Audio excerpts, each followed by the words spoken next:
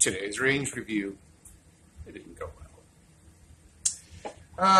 Let's start off the Mauser HSc 380 double stack. I'd fire a round or two, and the magazine would pop out. I switched over to the 32 barrel. That worked fine, except again the magazine would pop out. So I don't know what's going on with there. Something about the recoil bumps it. I tried to see if maybe it was how I was holding the gun. Maybe I was bumping the mag release. I didn't see it. Could have happened, but regardless, it's a concern. Needless to say, it's rather disappointing. It feels good. Shot accurate. Well, no, it didn't shoot accurate, but that wasn't the gun's fault. That was my fault.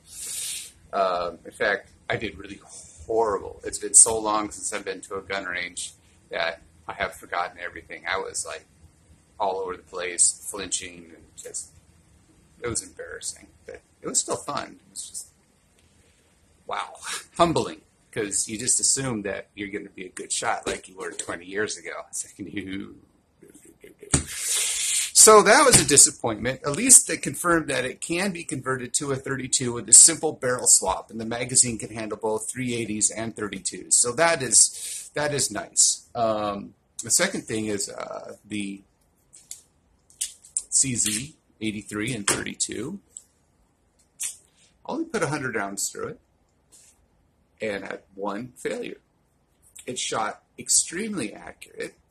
It shot really low, but the grouping was super tight. And somebody, like I said, I can't shoot worth a damn these days. That was very impressive. I just tore a nice little hole right through my target at 7 yards. So that was nice. I was impressed. I gotta say, I'm very impressed with the CZ 83 and 32. I think I'm gonna have to pick one up in Makarov. I like it. I'm sold. These are great guns. Second to Beretta 32s, but a very close second. So very cool guns. Now for the big disappointment. The rechambered Beretta Model 81, originally 32 ACP, but now rechambered in 32 NAA. Thank God I saved the original barrel. It had tremendous amounts of problems with failure to feeds and failures to eject and failure. And I am pretty sure it's because, one, it's the original recoil spring, and two, 32 NAA is a tough little round. I just assumed that since the recoil springs were the same as the 380, that it would be fine. That's not the case. So I ordered some new springs, 15 pound and a 16 pound, and I'm going to try those out. Because let's see if this will pick up on the camera, because I'll show you it was really kind of scary. I don't know if this is going to show or not.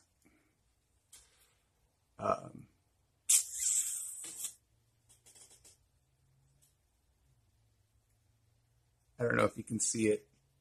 Maybe we can get a little reflection on there. Yeah, there we go. Now you can see it. The cases, all of them were bulged out like that.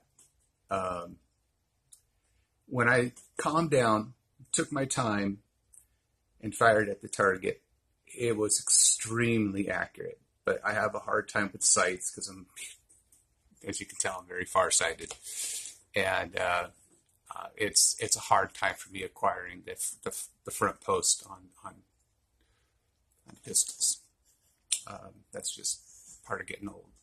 But anyways, I'm not giving up on the 32 NAA. I just need to be a lot more careful, because I don't want to damage this gun. This is a really nice gun, and yeah, I know there's plenty of them out there at the moment. It would just be a real crime to damage this thing.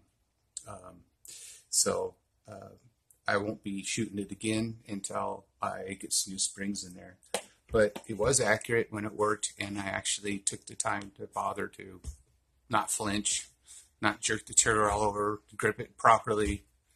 But It did nothing for the failures to feed, the failures to eject, the stovepipes, just everything. I'm pretty sure that that's going to be a recoil spring issue, and hopefully it'll fix the problem, but we'll see.